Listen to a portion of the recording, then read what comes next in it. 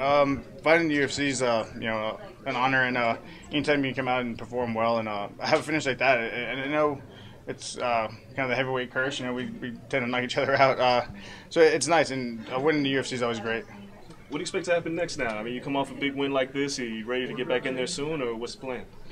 I'm healthy still. I'm not too beat up. I have a little scratch on my eye, but other than that, yeah, I'm ready to go. I'm gonna go home and see my daughter for a little bit, and then probably go back into camp pretty soon.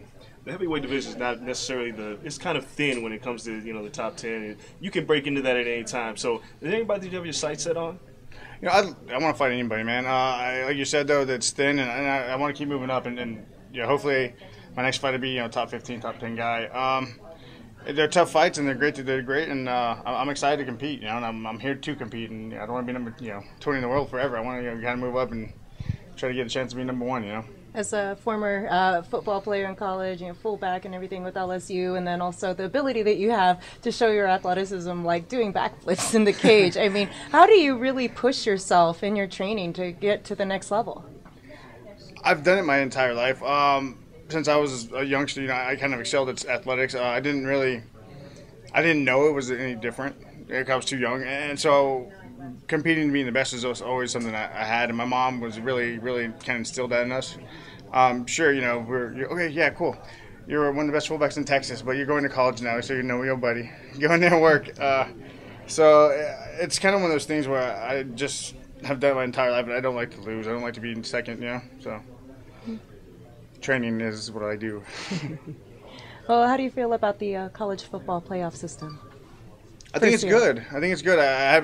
I was in camp, so I didn't get to see much of it, but right. I think it's good just to give, all the naysayers or people that have problems with the bowl system. It's good for everybody. I mean, it's tough on the players a little bit. They get to play a few more games, but in the end, you do get kind of a legitimate national champion. So it's good. Now that you've had a pretty good run here in the UFC, how do you feel about going forward and pressing, like he was saying here, into that top 10? I mean, how do you feel about your stance in the division? Like y'all said a little while ago, the heavyweight division isn't completely thick. The top 10 is thick. I mean, all those guys are really tough. Top 15 guys are all really tough guys, and it's easy to break in the top of it because heavyweights hit hard. One punch can change it. You can have a guy that has maybe a little bit more skill than you or a little more experience, but you get hit and you go to sleep. It's what happens.